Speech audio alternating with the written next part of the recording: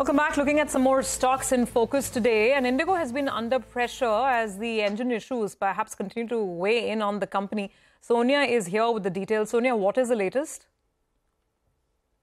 Well, thanks a lot for that. Indigo continues to be in focus on the back of the engine issues that Pratt Whitney is facing. Now, RTX, which is the parent company of Pratt Whitney, has come out with a statement where they've said that several aircrafts worldwide could be grounded over the next few years owing to the problems that Pratt Whitney engines are facing.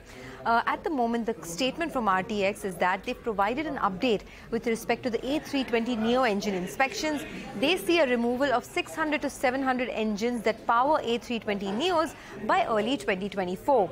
RTX earlier this month said that 200 engines would be removed, and most incremental engine removals required will occur in 2023 and early 2024. Now, due to these supply chain issues, Indigo currently has about 40 aircrafts that are grounded. Out of their total fleet of 316 aircrafts, 136 are powered by Pratt Whitney engines, and these engine issues could put pressure on Indigo.